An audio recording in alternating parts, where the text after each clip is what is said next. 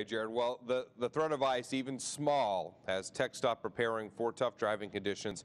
KAGS HD News reporter Chris Costa shows how you can drive safe even when the roads aren't. As TxDOT workers get their trucks ready for icy conditions, drivers like Anna Gallagher are being extra cautious. I always try to drive safe when we have weather like this, so just being precautious and hopefully nothing crazy will happen.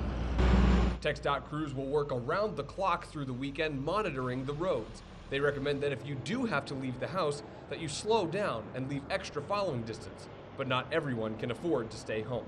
I have to go to work, of course, so that's not really an option. So of course I'll just keep being precautious. TxDOT officials will lay down sand, gravel, and magnesium chloride if the roads do freeze over, but they say that drivers shouldn't rely only on this to keep them safe.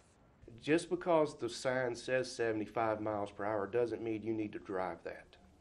And if the weather turns bad, you should stay even more aware of other drivers around you. Stay off your cell phones, buckle up, make sure that your car is winterized and prepared. We just ask everyone to be safe because the last thing we want is someone to get hurt.